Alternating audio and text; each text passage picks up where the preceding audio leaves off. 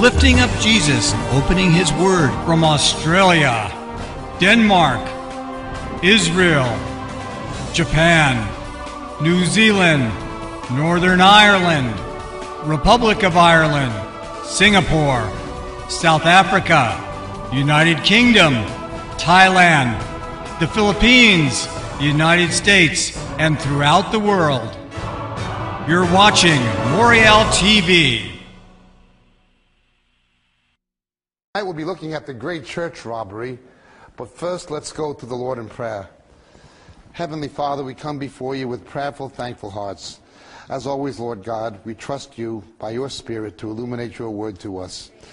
And we ask, Lord God, as always, for the wisdom and courage to be not only hearers of your word, but doers also, in Jesus' name, for Jesus' sake. Before we look to the great church robbery, can I just take a few minutes and look at 1 Corinthians, please?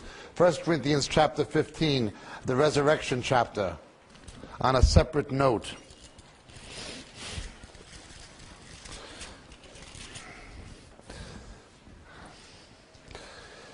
The epistles are the easiest literary genre in Scripture to interpret because the meanings are straightforward. If there's anything typological or midrashic or complicated, it explains it. If you have literary symbolism, it says what it is, with the exception of Jude, where Jude assumed from the people's culture and background they knew what he was talking about when he used a symbolic meaning. The epistles are inspired commentary. We read the rest of Scripture through the prism of the epistles. If you want to know what the book of Leviticus is about, read Hebrews. If you want to understand the Gospels, read Romans. Epistles explain the rest of Scripture. If you want to understand what Jesus meant in the Olivet Discourse about the last days, read 2 Thessalonians. Epistles explain the rest of Scripture on the most simple, straightforward level. Let's look at this chapter, 1 Corinthians chapter 15. Verse 20, but now Christ has been raised from the dead, the first fruits of those who are asleep. I've explained before how the high priest would go into the Kidron on the first day of the week of the Feast of Unleavened Bread. But then he continues in the following verse, for since by a man came death, by a man also came the resurrection of the dead. For as in Adam all die, so also in Christ all shall be made alive. But each in his own order.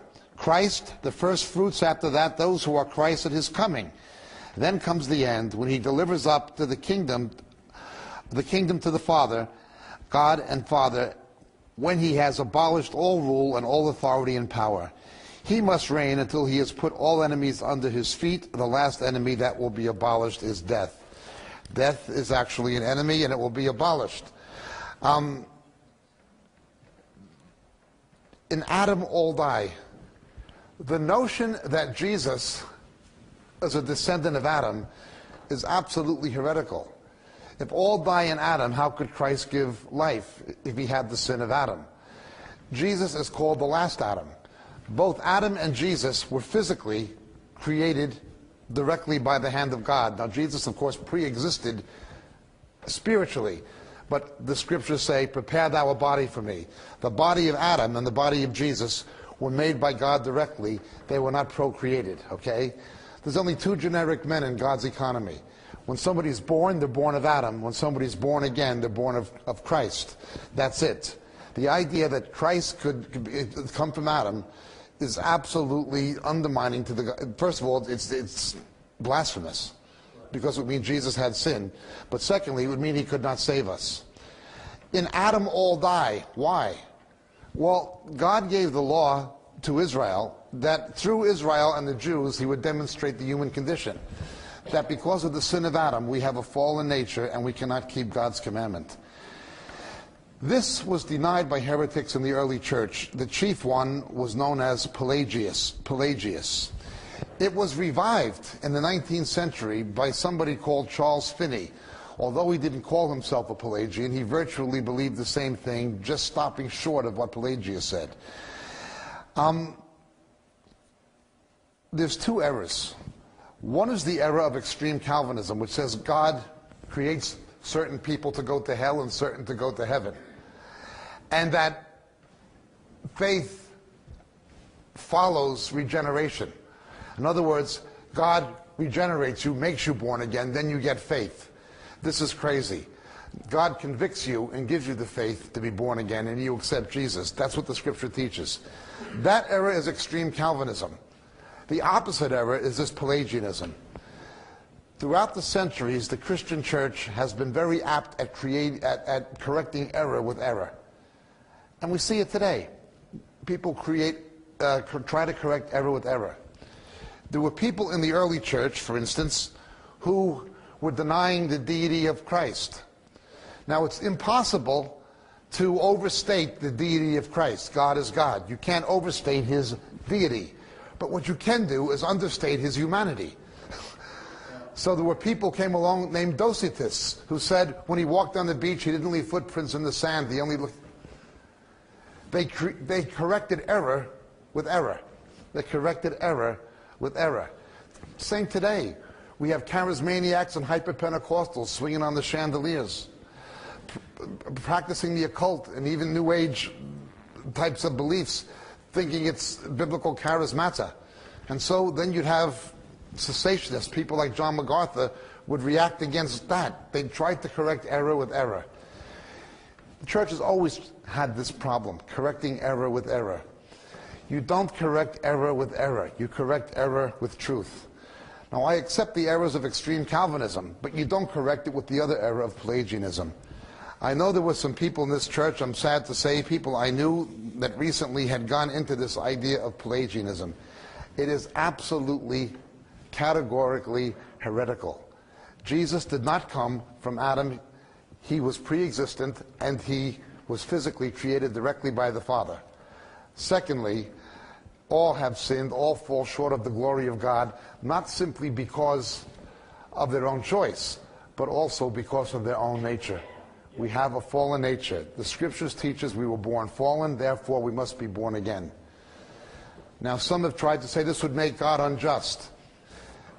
Philosophically, they could make that argument, I suppose, if God did not make a provision for the fact we were born in sin. But God did make a provision. He did make a way of salvation. He did make a way of escape. Now, there's much more to this than we have time to go into tonight.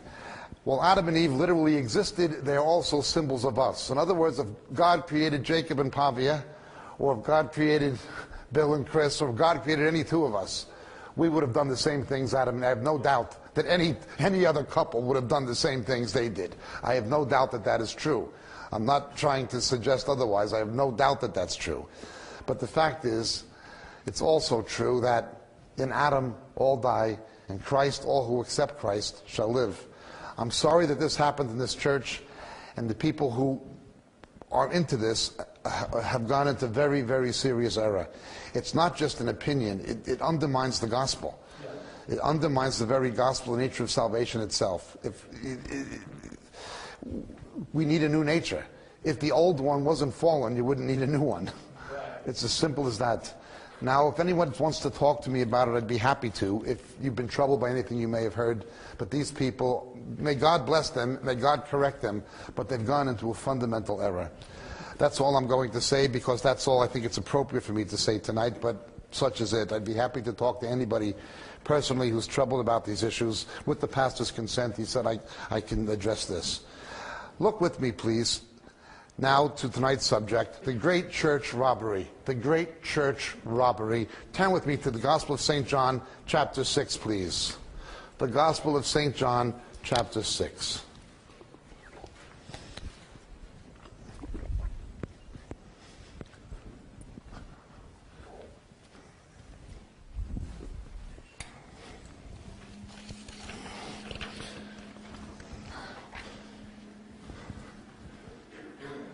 Two Greek words tonight. Well, more than two, but two main ones.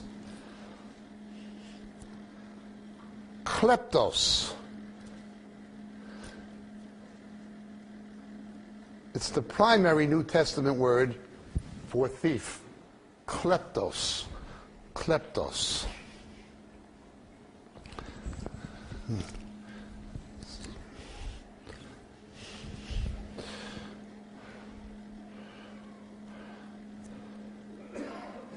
Harpezo is what a kleptos does.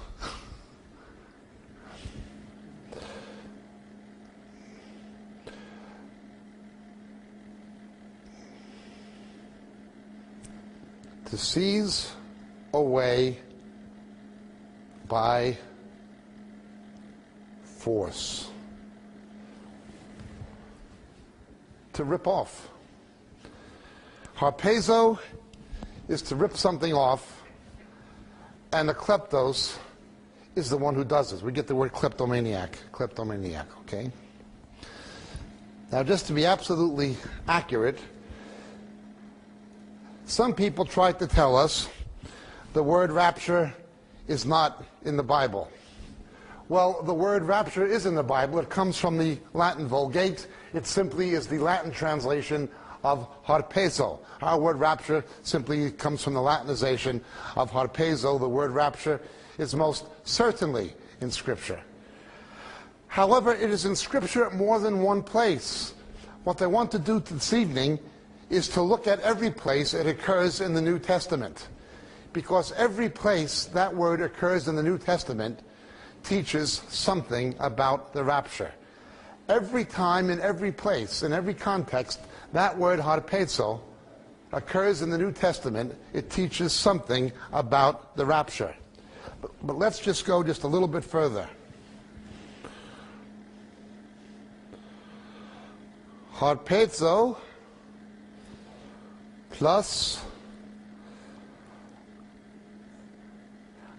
anesthesia equals episunagage.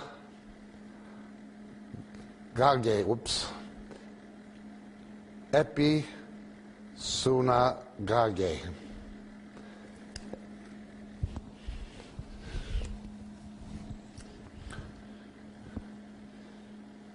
The catching away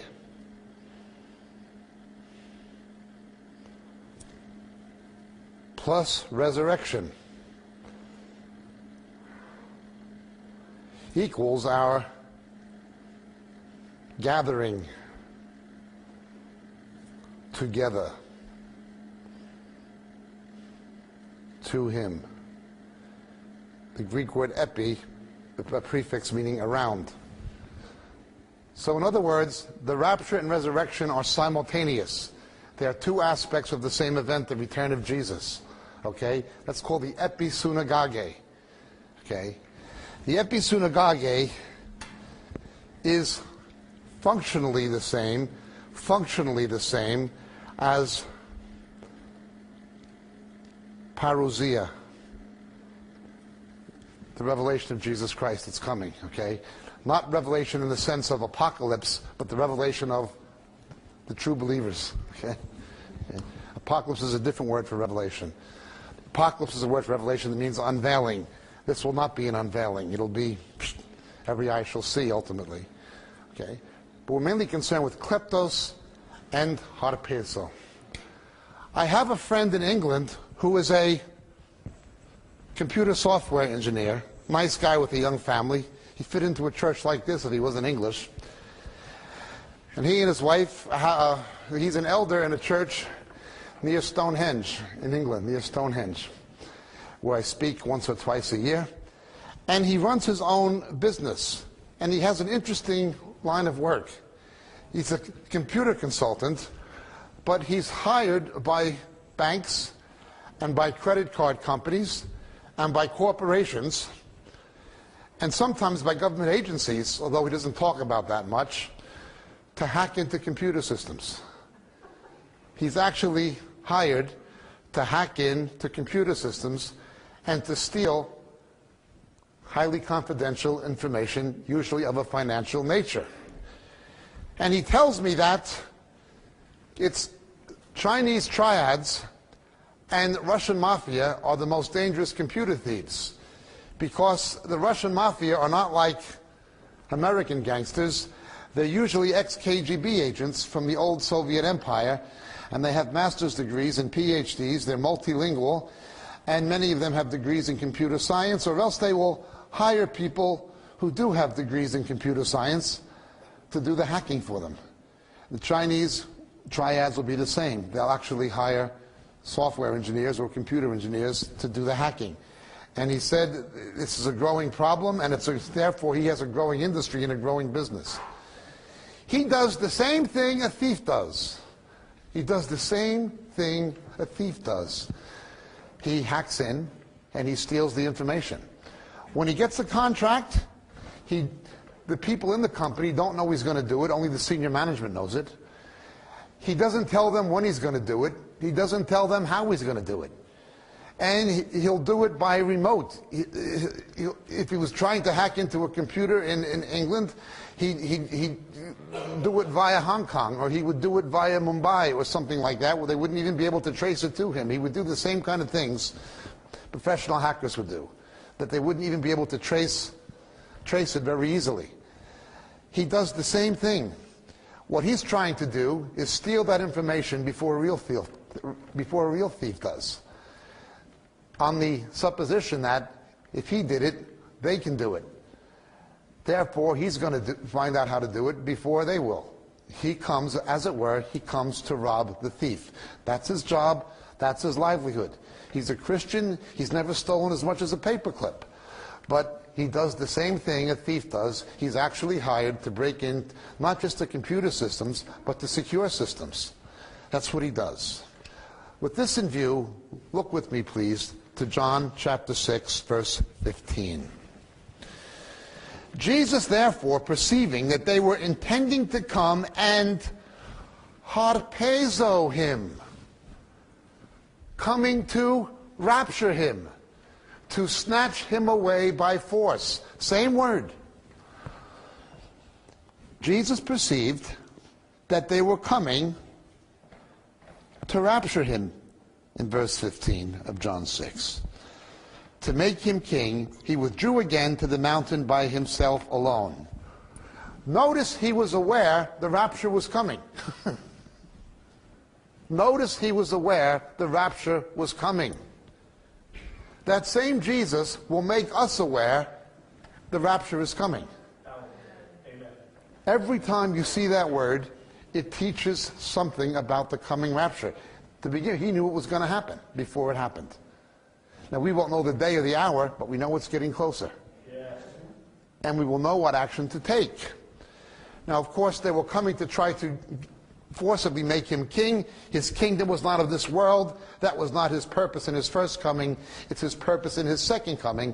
He did not allow himself to be raptured and made king. He will come back himself and make himself king when he returns. In other words, they wanted to rapture him. No, he's coming to rapture us. You understand? People thought we could rapture him. No, he's coming to rapture us and make him king. It's going to be the opposite. But he knew it was going to happen. Now, here it occurs in the future passive. It's harpezomai, but it's the same word. Let's look, please, to John chapter 10, verses 10 to 12.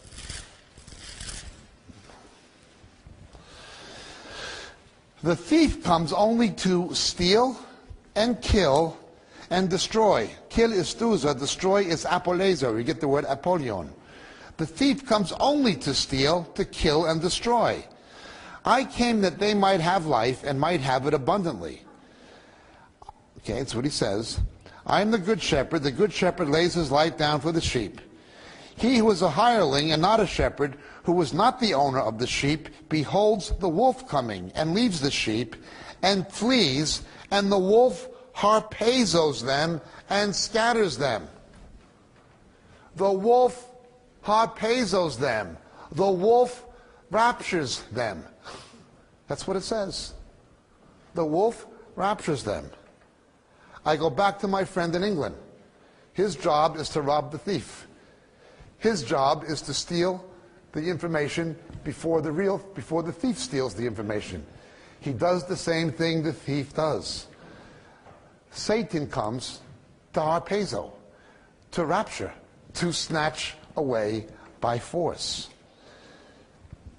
Now let's look at John chapter 10 a bit further. Verses 28 and 29. I give eternal life to them. They shall never perish. No one shall harpazo them out of my hand. My Father who's given them to me is greater than all. No one is able to harpazo them out of the Father's hand. The only thing that's saying is, if we are in the hand of Christ, Satan cannot snatch us away from him. Hallelujah. He cannot touch the new creation. If we are in the hand of Christ, he cannot snatch us out. That's all. You can't be snatched away. This does not address the issue of backsliding. People have taken it out of context and given it a meaning that is not warranted in the context. It does not say someone cannot get out of the hand. It simply says they cannot be snatched out of the hand. It has nothing whatsoever to do with a person themselves choosing not to be in the hand of Christ. It simply says if someone chooses to be in the hand of Christ, they cannot be snatched away. Now understand again, unsaved people do not have a free will. Their will is in bondage. They cannot choose Christ unless they are convicted by the Holy Spirit. They have to be empowered and convicted to choose Christ. It requires divine intervention for them to be saved. Nobody comes unless the Father draws him. In our salvation, we get back our free will. You understand? Yeah. Now Calvinism denies this. We get back our free will when we come to Christ. He empowers us to be able to make that choice we couldn't make had he not so empowered us. Free will is restored at the cross. Free will is something gets back. It makes us possible to choose Christ and to remain in Christ. This has nothing whatsoever to do with backsliding or the will of the individual. It only says that the thief can't do it. The verse has been misapplied very often. Now let's look please at Matthew chapter 13 verse 19.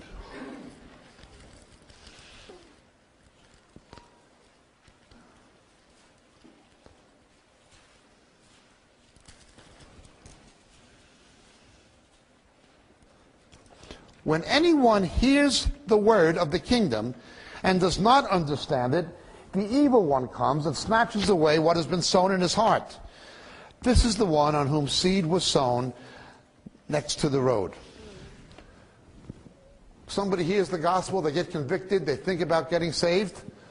Well, no one can snatch them out of the Lord's hand, but if they haven't gone that far yet, the seed has not fallen to the earth and died, you know what's going to happen. The devil is going to try to snatch it away. He's going to try to take it away.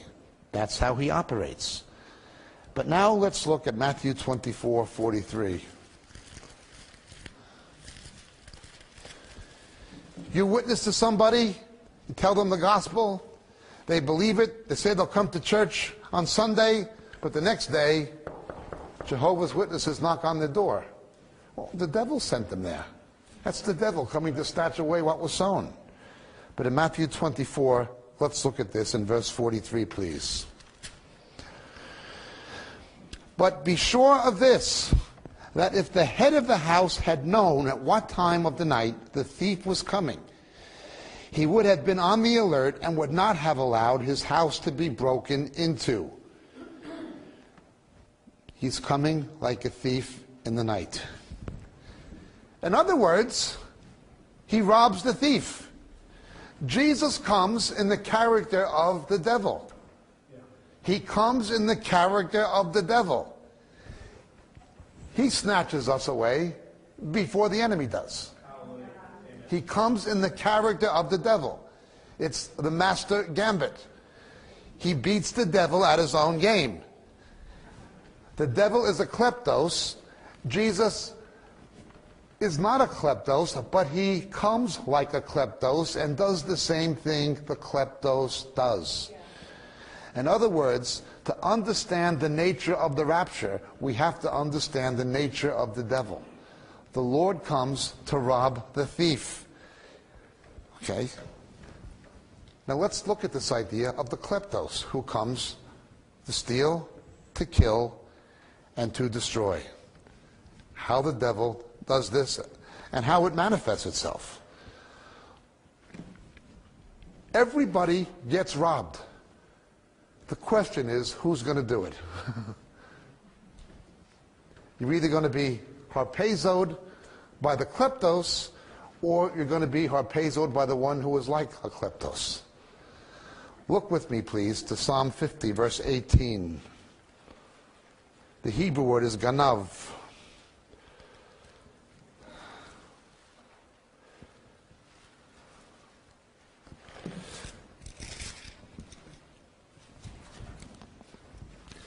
Here in the Psalm of Asaph, the leadership of the nation was being castigated.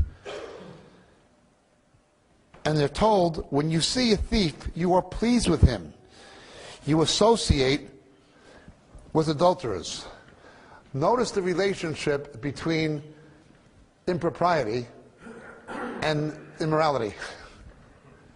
And so often when you see these ministers fall from grace, it's spiritual pride, it's financial impropriety, and sexual immorality.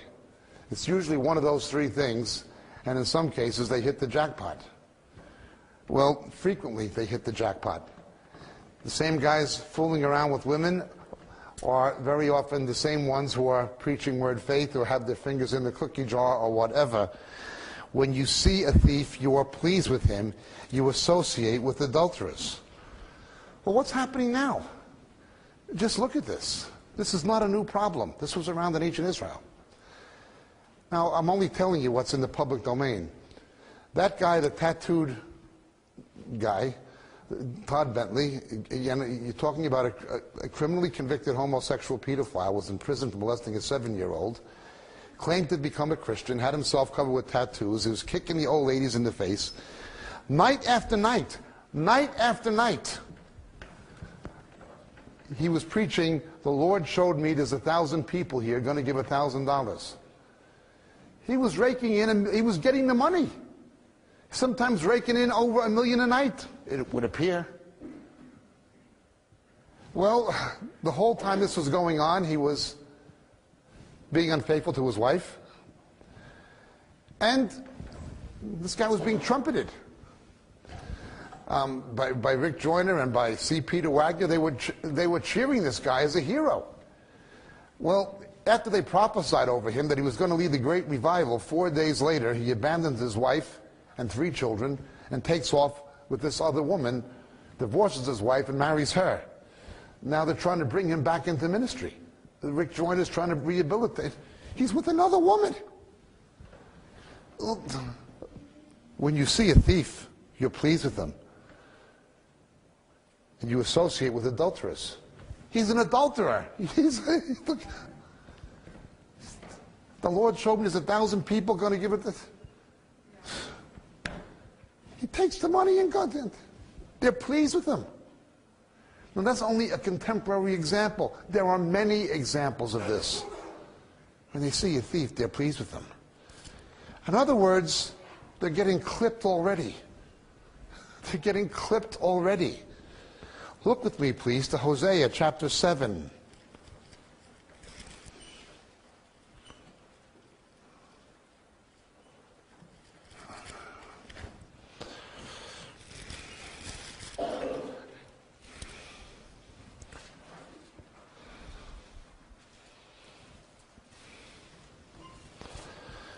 When I would heal Israel, the iniquity of Ephraim is uncovered, and the evil deeds of Samaria, for they deal falsely. The thief enters in, bandits raid outside. They do not consider in their hearts that I remember all their wickedness. Now their deeds are all around them. They are before my face. With their wickedness they make the king glad, and the princes with their lies. They are all adulterers, like an oven heated by the baker, who ceases to stir up the fire, from the kneading of the dough until it is leavened, leaven being a figure, of course, of sin and false doctrine. Now look at this. These people are adulterers and they're thieves. But the king and the princes are happy about their lies. They make the king glad and the princes with their lies. Why will you see major pastors and figures lending credence to these con artists? They make them happy with their lies. They make them happy with their thievery. This brought about the Assyrian captivity of the 10 northern tribes. This brought God's judgment on the 10 northern tribes. And it's bringing God's judgment on the contemporary church. What does it say in Romans 11? If he didn't spare the natural branches, he won't spare you either. If Israel and the Jews could not get away with this kind of activity, either will the church. But they're doing it. They're doing it. They're actually doing it. Can you imagine? He leaves his wife and children and then they're trying to bring him back into it. Means nothing. Means nothing to them. Money talks. They don't care about the adultery.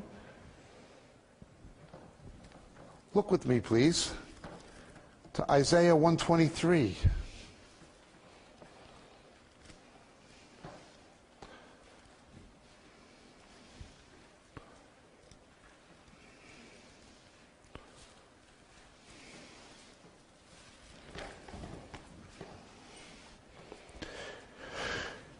Your rulers are rebels and companions of thieves.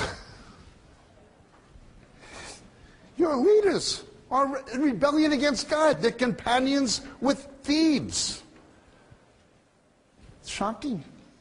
Shocking. I couldn't believe some of the things that have happened. Again, when something is in the public domain and you cite it, you're not throwing mud. You're simply stating facts.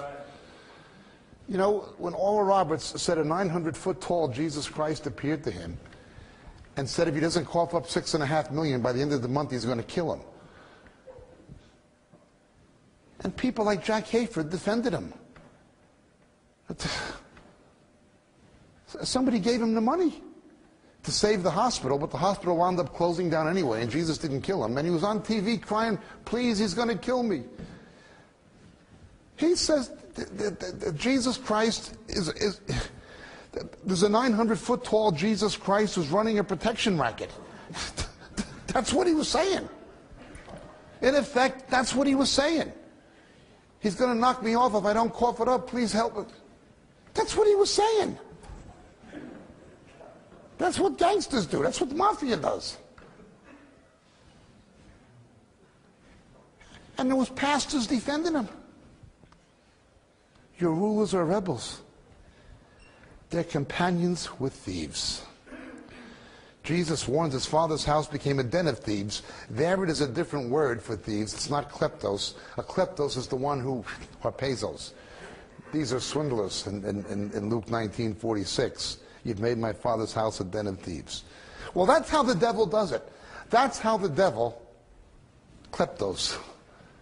That's how he steals. That's how he destroys. That's how he kleptos. That's what he does.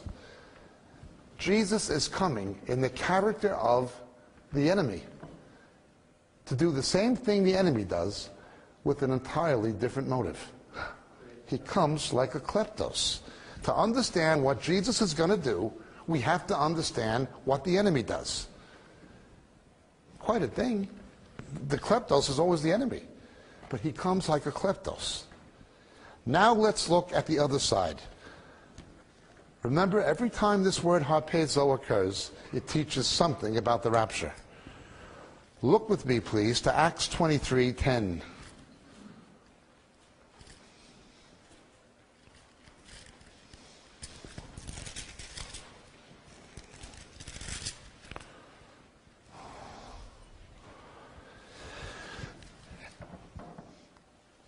And a great dissension was developing. The commander was afraid Paul would be torn to pieces by them and ordered the troops to go down and harpazo him, rapture him, seize him away by force. Same word in Greek. To take him away from them by force and bring him to the barracks. But on the night immediately following, the Lord stood at his side. That is the peshet. The straightforward meaning. Paul was going to be seized.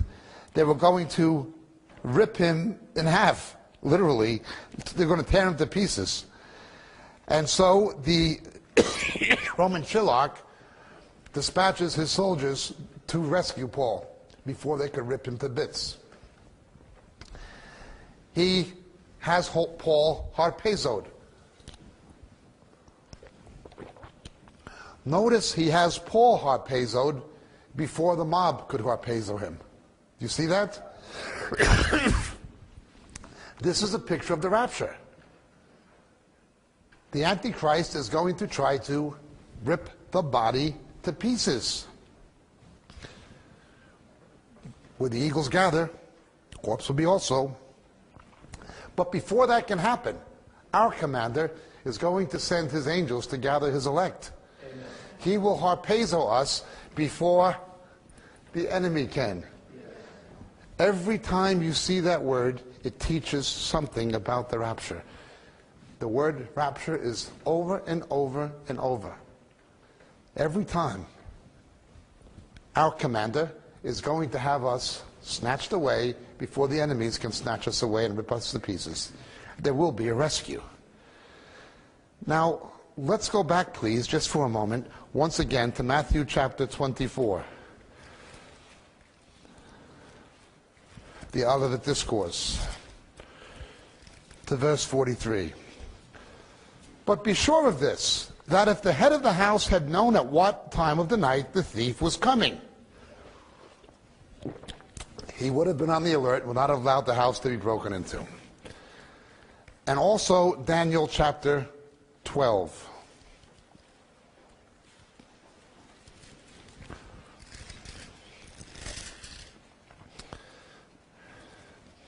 Verse 1, now at that time Michael the great prince, who stands guard over the sons of your people, will arise.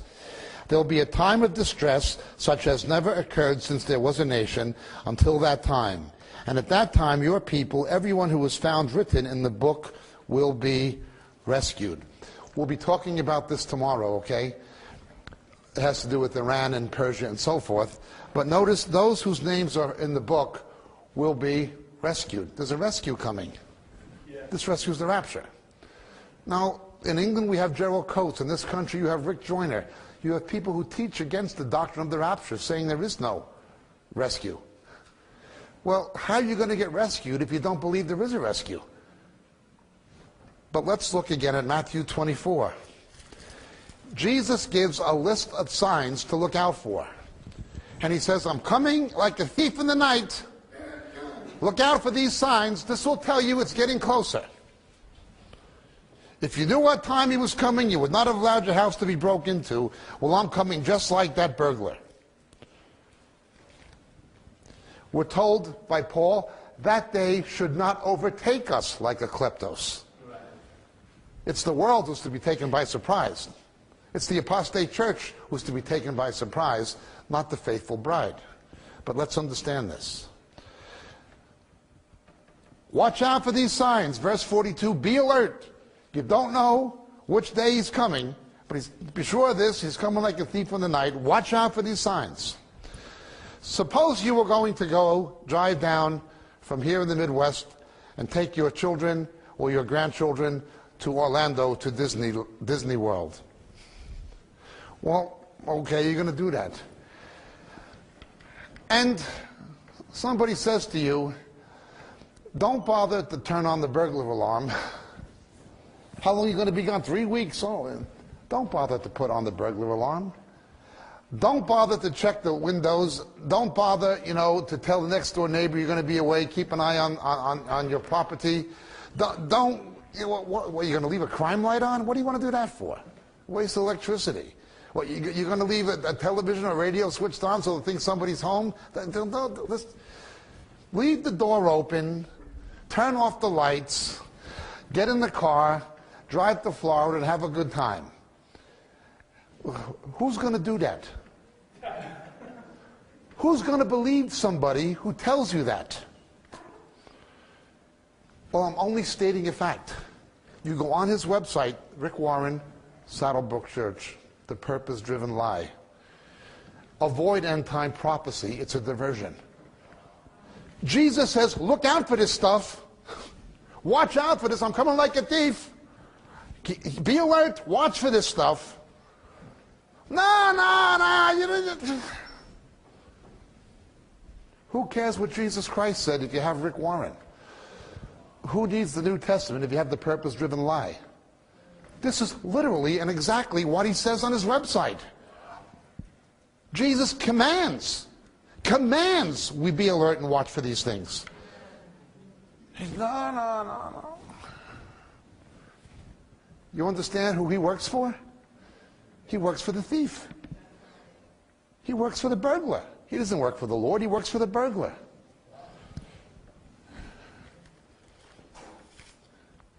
I mean, this is not a mistake. This is blatant. Right.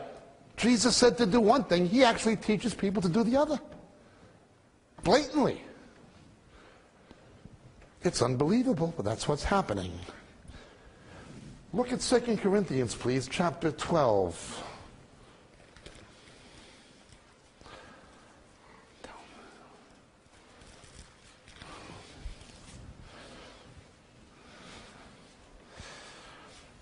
Verses 2 to 4.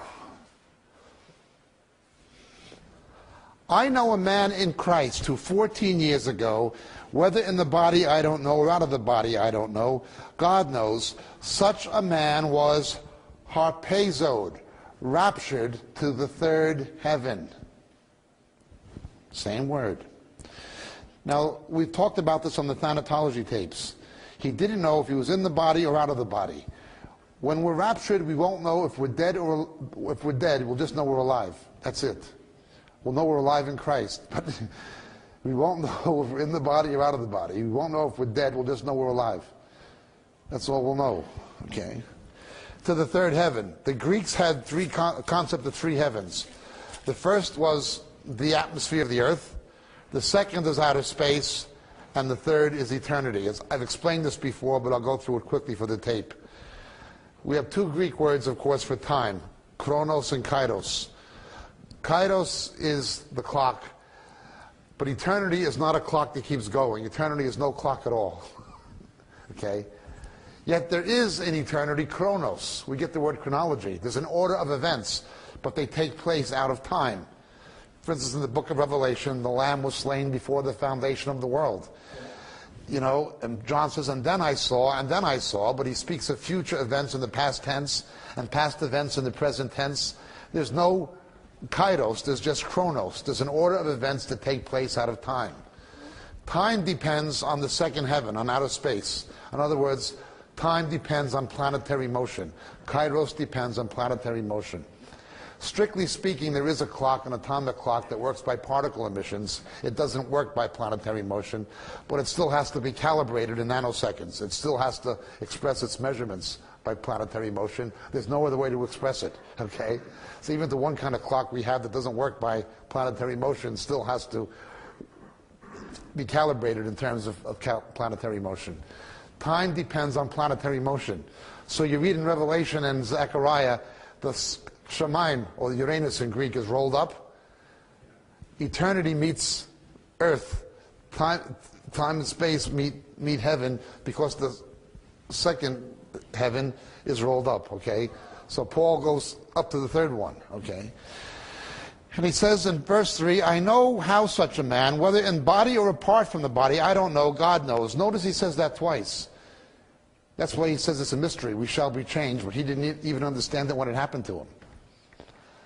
He was caught up into paradise and heard inexpressible words which a man is not permitted to speak. Paul was raptured. Well, he was harpazoed. That's, he was caught up. He was harpazoed. That teaches about what's it going to be like to be raptured. Well, that's what's going to be like to be raptured. You won't know if you're dead, you just know you're alive. You won't know if you're in the body or out of the body, but that's what it's like to be raptured. It tells you. Every time that word is there, it tells us something about it. Look at Acts chapter 8, please. The 8th chapter of Acts, where the word occurs again.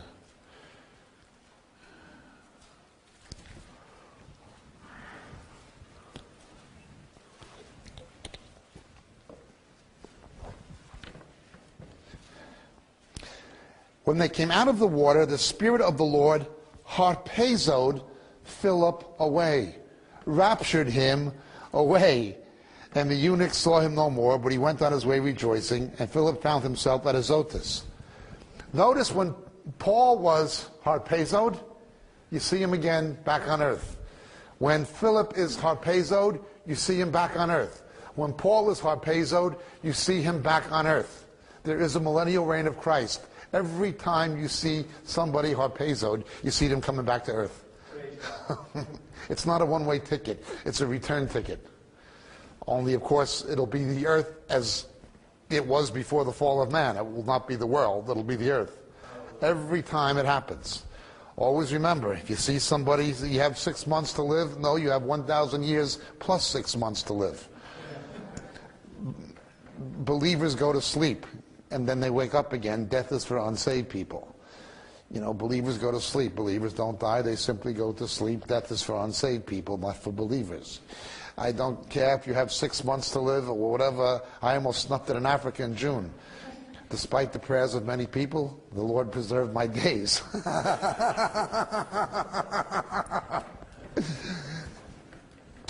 Even if I snuffed it, I'd still have 1,000 years to go. Well, that's the way it is.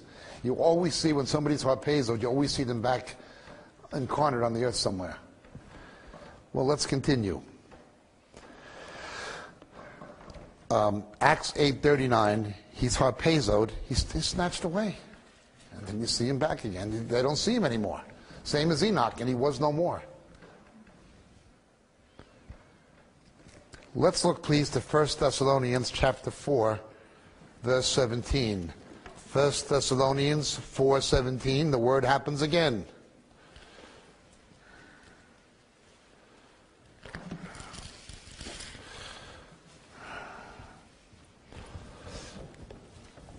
Then we who are alive and remain shall be harpazoed, together with them in the clouds to meet the Lord in the air. Thus we shall always be with the Lord. Therefore comfort each other with these words. I've heard people say, the word rapture is not in the Bible. What do you want to say, harpazo? Okay, harpazo. The word harpazo is many places in the Bible. And every time it occurs, it teaches something about 1 Thessalonians chapter 4, verse 17. Every time it occurs, it's a reference to 1 Thessalonians 4:17. Every time. Look at Revelation chapter 12, verse 5, please.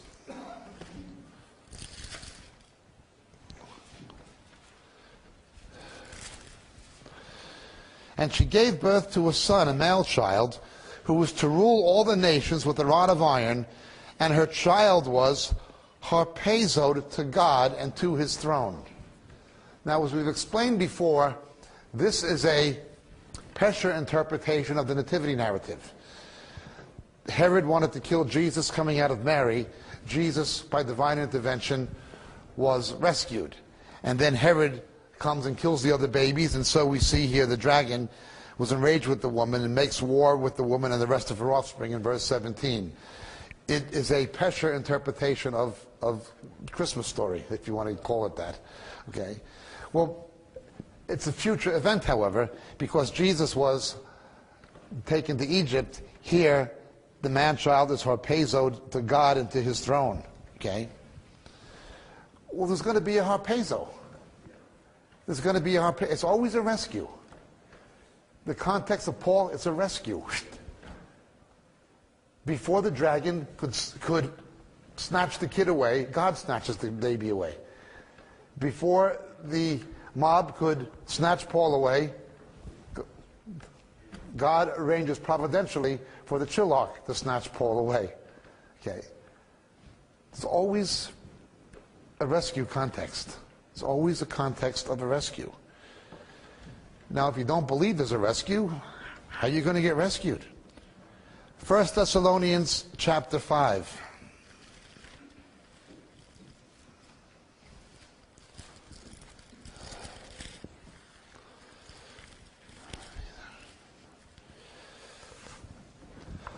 Verse 2 and verse 4. For you yourselves know full well that the day of the Lord will come just like a kleptos in the night. Remember, the day of the Lord is inaugurated by the episynagoge. When the church is removed, God pours out his wrath on the kingdom of Antichrist. This is the day of the Lord. But it comes suddenly. Had those days not been cut short, another term for rapture, as it were, or at least it's synonymous in its use for rapture, I should say, is this word. The kolobo.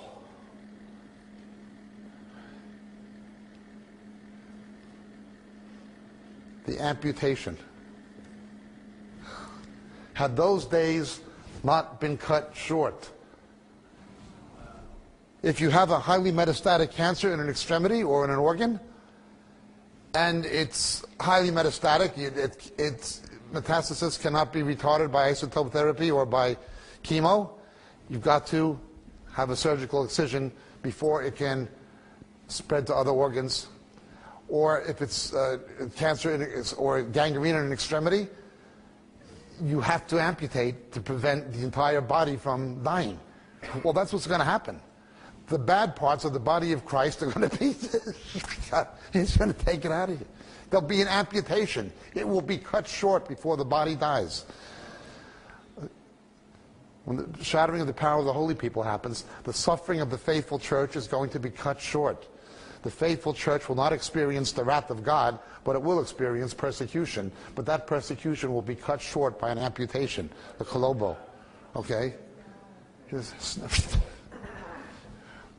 Kolobo is an important word in eschatology.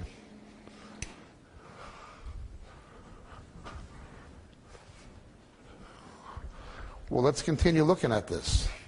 In 1 Thessalonians chapter 5, in verses 2 and 4.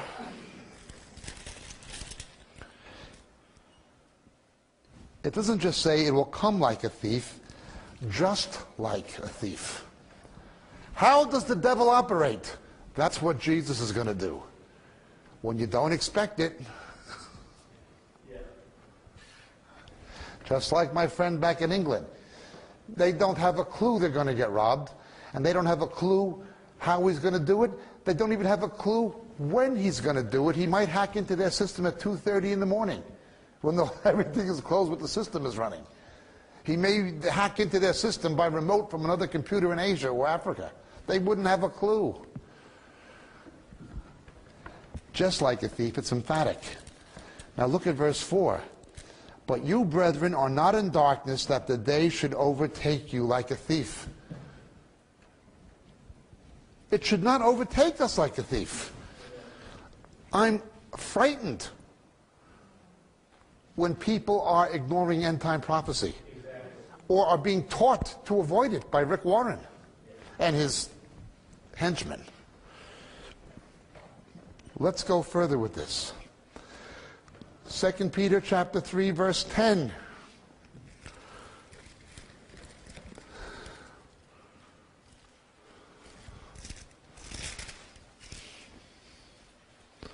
But the day of the Lord will come like a thief.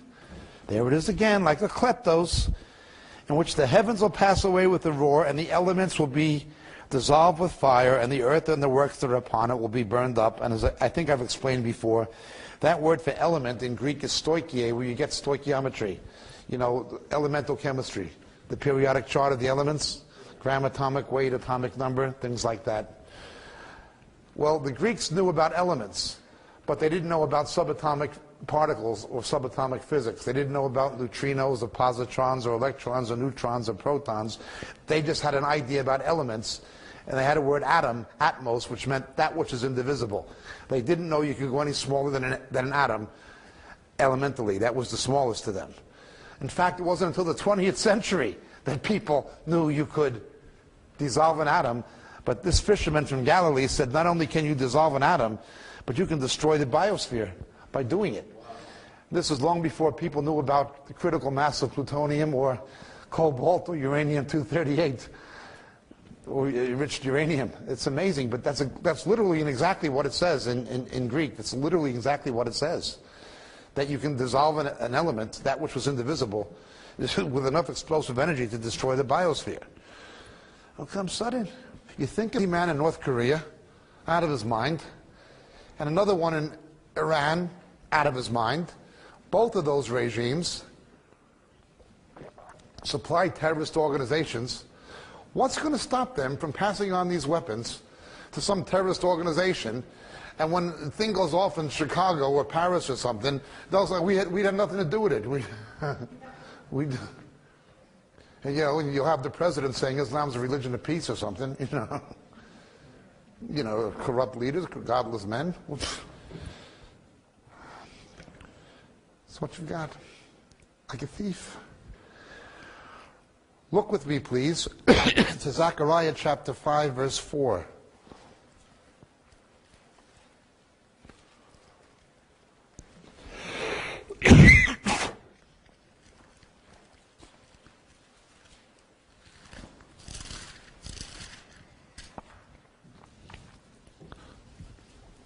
The flying scroll. Verse 4, I will make it go forth, declares the Lord of hosts, and it will enter the house of the thief, and the house of the one who swears falsely by my name, and it will spend the night within that house and consume it with its timber and its stones. Notice the flying scroll, Megillah in Hebrew. It goes into the house of the thief and will leave that house in ruins. How many people here used to be in crazy churches that were teaching seriously false doctrine, and the Lord got you out of it by His Spirit through showing you what the Scriptures meant? How many people in a church like that? Look around. What happened? The scroll flew in, you understand? The scroll went into the house of the thief. There are people who, through no fault of their own, they're in these loony churches that are preaching money and ecumenism and God knows what else. They don't know any better. It's all they were ever told. I was saved in a cult called the Children of God. You wouldn't believe the things that I believed when I first met. You wouldn't believe that anybody could believe. It's all I knew. It's all I knew. It was crazy, but I didn't know it was crazy. It's all I knew. There are people in these places who just don't know any better. They're our brethren.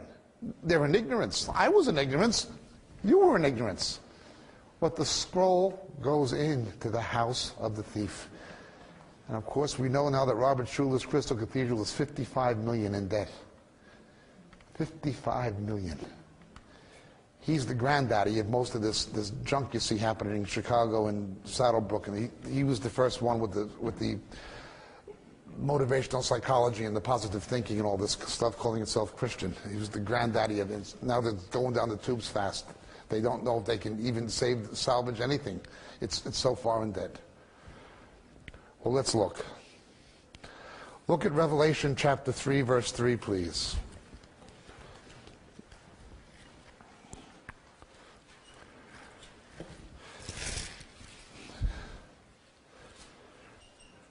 Remember, therefore, what you've received and heard, and kept it, and repent.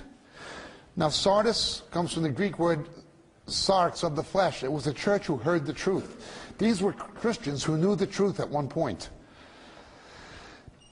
Repent. If therefore you will not wake up, I'll come like a thief, and you will not know at what hour I will come upon you. These were people who used to know the truth, and he's warning them, wake up, remember what you heard. There were churches who at one time stood squarely and solidly on biblical truth. At one time, not that many years ago, you would have been hard-pressed to find a Baptist church that was not biblical. You would have been hard-pressed to find a Pentecostal church that was not biblical. And I'm talking only 30 years ago. Now, they heard the truth. They heard the truth, but they're not ready for the coming robbery. Revelation 16:15. Behold, I'm coming like a thief. He keeps saying it over and over and over. I'm coming like a thief.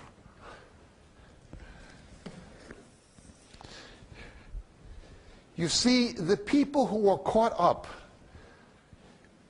in this lunacy with the televangelists and things like that, they're being robbed already. They're being robbed already. I know people, I know Christian businessmen who've been taken to the cleaners by religious con artists. They're being robbed already. They're being, what Ezekiel said, fleecing the sheep. I don't mean giving money to missions or to honest ministries or things like that or to Christian charity. I mean these are con artists. They're fleecing the sheep. They're being robbed already. Well, there's a bigger robbery coming.